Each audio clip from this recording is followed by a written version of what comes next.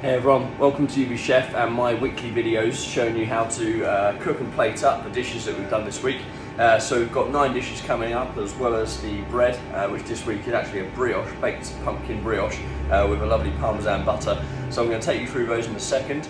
Thanks so much for ordering this week. It's a huge week, really big. We're about to start packing our second deliveries for tomorrow shortly. Massive thanks to the team as well. It's been some really long shifts this week and they've done absolutely fantastic, so big shout out to them. So we'll start working through these now. Remember, you get this lovely little recipe book and you get this video, of course, but it's designed for you to really kind of have fun with it and don't necessarily plate it how I plated it, really have fun. That's the whole idea of UBChef, bringing the restaurant to your home. So let's get cooking.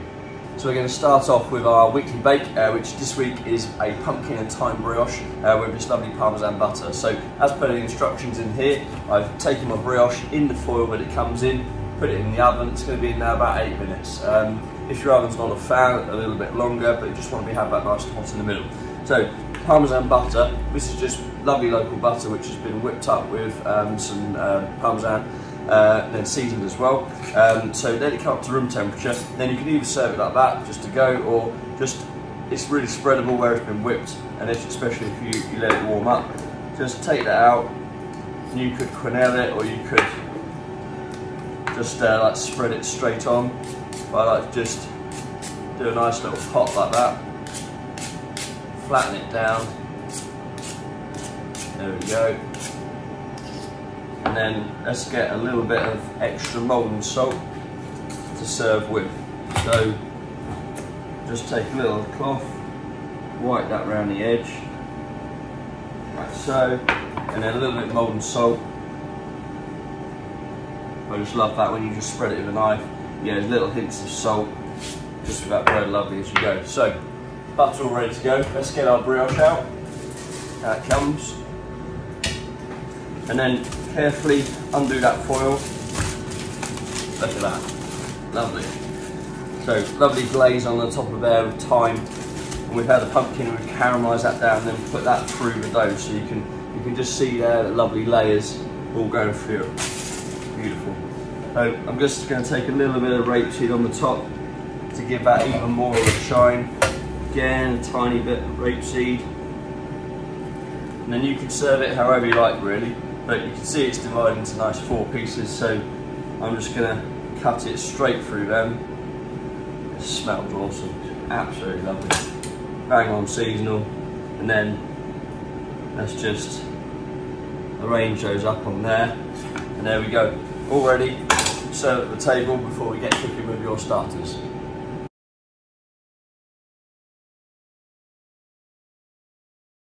So first starter for you is this Fritto Misto of red mullet and a Amalfi lemon. So it's just in a light batter. This is going to go in the oven for about 8 minutes just to crispen it back up again. And then we've got little baby artichokes to go with. They're going to go in the oven just to warm up. And then I've got a gremolata butter, which in here we've got, again, Amalfi lemon. We've got the zest and juice, as well as lots of garlic and parsley. So that's going to get heated up. If you want, you can add a touch of water to the pan as well, just to bubble it up and get a nice sauce out of that. And so 8 minutes in the oven, and we'll be back to plate up. So here comes my red mullet out of the oven, and my artichokes all ready, and then my butter just all heated up there. And then you can add a little bit of seasoning if you like, just to the mullet and the lemon. There we go. And then all you need to do is just build it up nicely. So we'll go with some mullet, artichoke and lemon, and then just alternate it round, like so. And that butter's nice and zesty here, and that's designed to cut through because you've got sort of the fatty sort of flavour of the mullet here. So nice little balance, all arranged. And then what we do then, take our nice little gremolata butter, and you can sauce it around, but I like to put it actually over, because then it's like when you get gremolata prawns or something like that, the butters are actually all over the ingredients, and then it flavours it all up beautifully. So simple as that. Lovely Moorish starter. Fritto Misto, Mullet and Amalfi lemon. Next up for you is this local pheasant, which we've done as a pastrami. So again, we've brined it for 3 days, smoked it over hickory chips, and then we've done a little coating on there, so you've got some juniper, coriander, and then all you need to do is basically just cut your pastrami out of its packet, like so. There we go. And then get your remoulade. So Saffron remoulade, this is just bound with a lovely little mayonnaise with some gherkins, capers, fresh parsley going through there.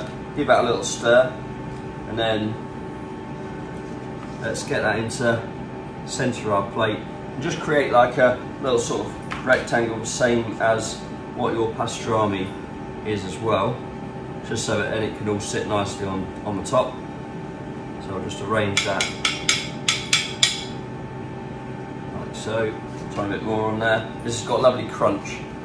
We salt the celeriac briefly before, just to get some of the water out and wilt it down, but it's raw, so it's just got a beautiful crunch to it. Great flavour. So that's our celeriac done.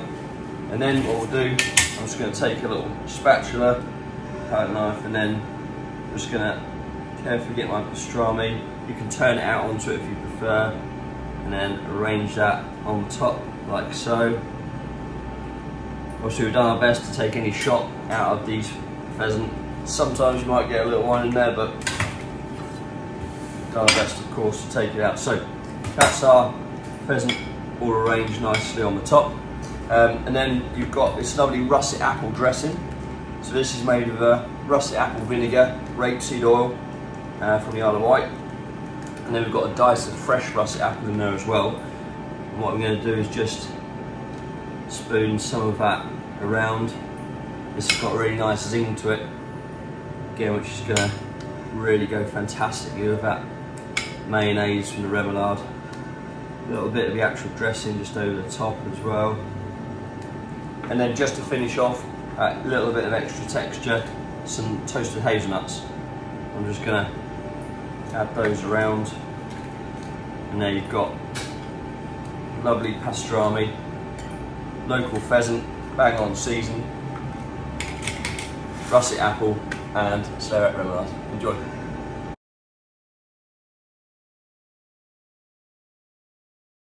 Little vegetarian starter here for you now on the menu, and actually this is my favourite dish on the menu this week.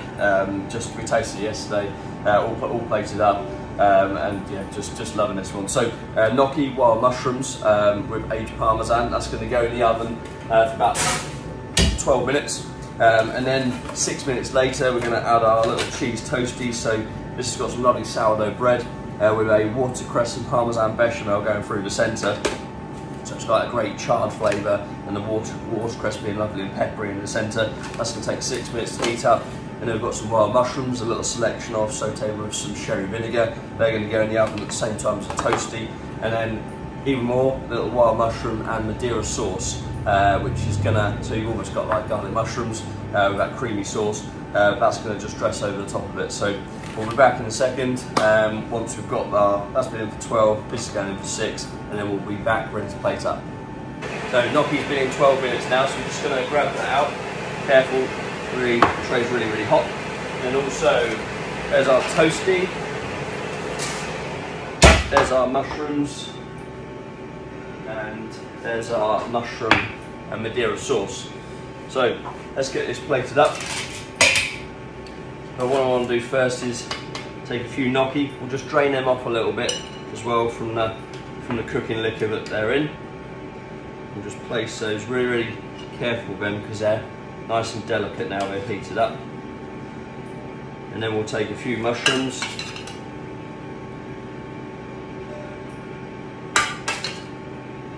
So don't place it too much, it wants to be nice and organic here in the plate. Then let's get the final gnocchi in there, lovely. We'll put a little bit of sauce. So keep that nice and central. There we go. And then let's finish off a few more mushrooms on there. just on the top, like so. And then our toasty, so we just lift that out. I like to add a little bit of moulding, a little bit of salt just on the top of that one.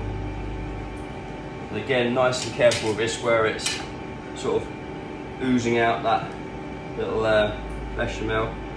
So we're just going to place that just at the back. And then now a tiny bit more sauce. There we go. So lovely wild mushroom gnocchi. A little bit of sherry vinegar in those mushrooms. Cheese toasty, made with watercress bechamel and some lovely sourdough bread.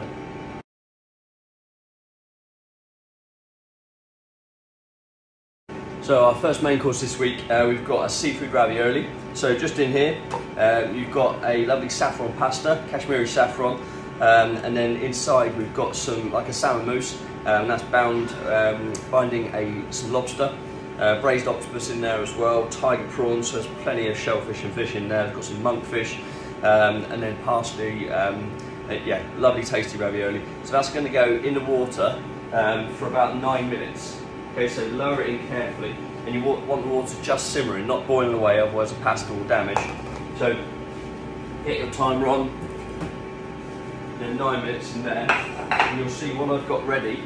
I've got a little pan just with some butter and a touch of oil, touch of water. You can put some seasoning in there as well. Nutmeg is lovely if you have it, but don't worry if not. But make sure you've got a little liquor just ready for the ravioli to go out into a warm pan. So that's going to just simmer away there. Just control that heat nicely. 9 minutes. And then what we've got here, we've got our buttered spinach, we've got gratin of clams. So in here we've done a lovely little mix of clams, breadcrumbs, parsley again, and salsify. They're all going to go in the oven now for about 8 minutes. You can just put them straight in their foil containers. And then lastly we've got shellfish bisque. So this has been made from the shells of all the roasted lobster. It's got some lovely, little bit of tomato in there, a little bit of brandy as well, white wine. That's just going to go on the heat. I'm just going to start warming that up gently. So keep an eye on your ravioli. Make sure you've got a little slotted spoon ready to get it out of the water. Be careful when you do, because obviously it's going to be quite hot. And then we'll be back ready to plate that up shortly. Okay, so I'm just going to grab out my garnish now. So sausages all ready. Gratin of clams. And of course our spinach. So they're all ready to go. And then let's bring our pan over to the ravioli. And then of course our shellfish bisque. So what we want to do, take a little slotted spoon or a little spatula and lift that ravioli out carefully. Let it drain off a little bit, and then into your pan. And then a tiny bit of molten salt just on the top. Keep it moving just so it doesn't stick to the bottom of that pan if it's heated up. And then what we'll do first, take your spinach. This is all seasoned up, of course, ready to go. We're going to put a nice pile of spinach in the centre. Then we're going to take some of our salsify. Again, all seasoned. Nice salsify around. And next we'll take our clams. These have got lovely like garlic, parsley, white wine going through them. So there we go, all around. And then next, get a little spatula again. And just give it a little drain on the top like so. And then we'll finish with our bisque. I'm going to put a little bit over the top of the ravioli just to dress it. And then just a touch around.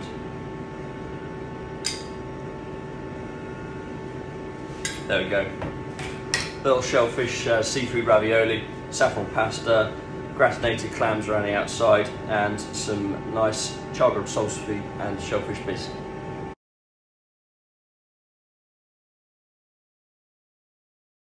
So next up, next main course, we've got a herb crusted venison. So here we've got the saddle of venison. Lovely little herb crust on the top. Serving that with a venison donut, so we've got braised shoulder just in there, right in the centre, and then just a simple donut dough around the outside. Then we've got radicchio, sautéed with a touch of sherry vinegar, venison sauce, which is finished with lots of things, red currant jelly, green peppercorn, touch of chocolate in there, and then we've got a lovely smooth butternut squash puree on there as well. So what you're going to start off with is venison and a donut going to go in the oven. Donut's going to take about 12 minutes, and then we'll put the venison in just shortly after. Depends how you like your venison. It's cooked at the moment medium rare, so if you like it more well done, it's going to take about 20 minutes in the oven. If you like it a little bit less, nice and pink, only going to take about 8-10 minutes. Radicchio going at the same time as that, and then we'll get our sauce and our puree onto heat. We'll be back shortly to plate up. So that's my squash puree venison sauce all heated up there. And let's grab out firstly our radicchio, venison, and our little comfy venison donut as well. Okay, so to plate up on here, first we'll take some of your squash puree, give it a nice stir, and then a little bit on one side of the plate like so. And if you want to be chefy, take a little palette knife or a little scraper and just drag a little bit of that over to one side. And then we'll take some of our radicchio. Radicchio of course has that bitter taste. We've got some sugar in there and a touch of sherry vinegar. It just goes lovely against the sweet butternut squash puree. So a touch of radicchio, a little bit to sit our venison on. There we go.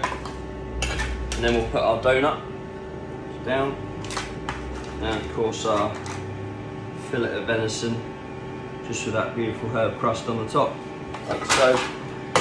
And then finish our sauce. This is sauce grand vanilla, as we've said, red currant jelly, bit of chocolate, touch of cream. So a little over that donut, and then just a touch of sauce around. There we go. There you go. You've got herb crusted venison, braised venison donut, and sautéed radicchio.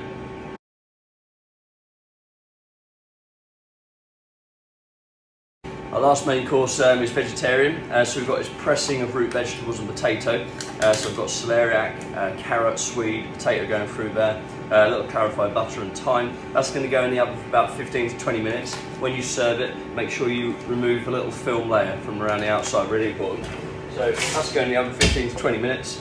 And then the little choux farci, so this is a cabbage leaf stuffed with sautéed cabbage in the centre. That's going to take about 8 minutes in a pan of boiling water. So drop it in the cling film, and then when this comes out, be really careful. Obviously it's going to be lots of steam inside. And then we're serving a cauliflower puree with that, which is just going to get warmed up on the stove, and also some crispy cavolo nero. So like the little deep fried seaweed from the Chinese. Lovely little flavour on there, so just go on top of the pressing. That's going to take about 3-4 minutes in the oven just to really crisp up. And then we've got carrot dressing, carrot and parsley dressing to serve with. So once that's been in, about 10-12 minutes, we'll get our little cabbage ball in, and then we'll be ready to plate up. So my cabbage has been about 8 minutes now. Let's grab that out carefully, turn that heat off, and then a pair of scissors, and then just cut the cling film off, like so, and then pull the cling film just from around the sides, and then just turn it over. There we go. A little bit of molten salt just on the top, tiny bit. Then let's grab our puree. Ready to go. Cauliflower puree there. Then there is our root vegetable pressing, and of course our crispy cavolo. So let's start off by plating this up. So I'm going to give the puree a good stir, and then take a nice spoonful there.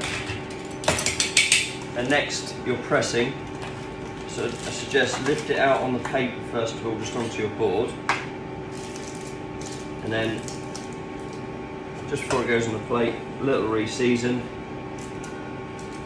drain it off well, and let's place that on the side, and then remove a little film layer around the outside. The reason for leaving that on until then is it keeps it perfect sort of shape just until you plate it. Then we'll go back and plate our cabbage. Again, give that a good drain off because you'll get a little bit of moisture come out of that, like so. And of course we're going to take some of our crispy cavolo nero and just build up a little bit of that just on the corner of your pressing. There we go. And then lastly, give your dressing a good stir. So this is carrot juice and a touch of parsley oil. And then a little bit over the top of the pressing. And just a touch around. It's just designed to cut through the richness of the puree. There we go. There we go, last main course, few pressing of root vegetables, choux farci, cauliflower puree and a carrot parsley dressing.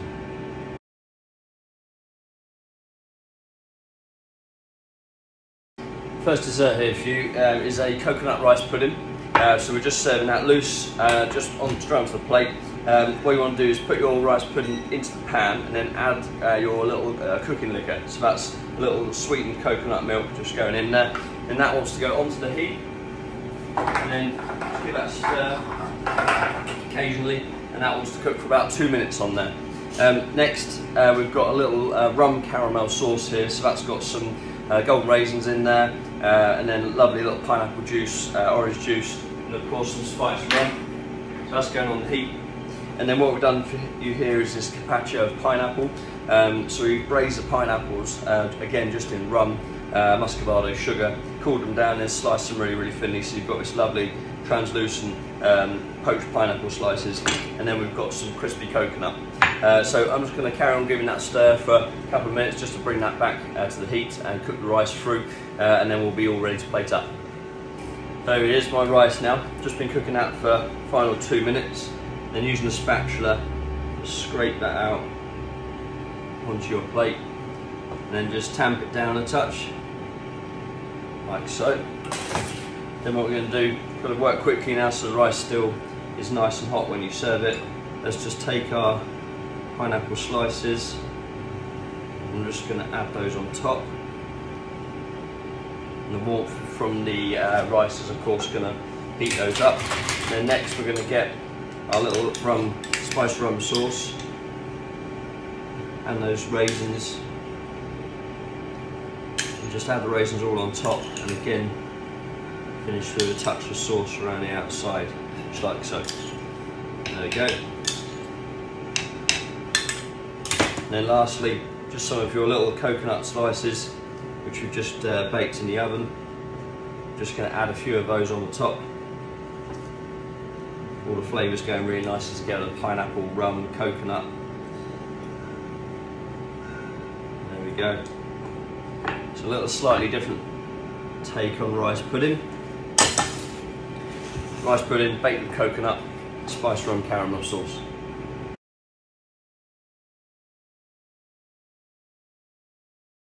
Halloween weekend, so it can only be one thing for dessert, and that's toffee apples. So this is our take on a toffee apple here. In the centre, of course, you've got some really liquid toffee. Then you've got a little Granny Smith apple parfait around the outside, and then we've dipped it in white chocolate for you as well. Make sure you take it out of the freezer about 10 to 15 minutes before you want to eat it, because then it's really, parfait's lovely and soft. So to start off with, what you want to do, get your little vanilla biscuit, and you can put shards on the plate, or you can put the piece straight down, up to you. So I'm just going to put a piece down on there. Then I'm going to very, very carefully get my Granny Smith parfait. I'm just going to sit that on top. I've got a few little shards to go on the top. Then I've sent you with some compressed apple, so that's just in this little backpack bag. Take that out, just separate those pieces just before you plate them. And then take a little bit of your Granny Smith apple puree. Again, this is nice and tart because of course the parfait's sweet, so you want a little puree just to counter that. So I'm going to put a little bit of puree down first of all, like so. Then I'm going to take some of my baby apples. I'm just going to put a few of those dotted about. There we go. And then we'll come with a little bit of our compressed apple slices and just feed those just around so they're all standing up. There we go.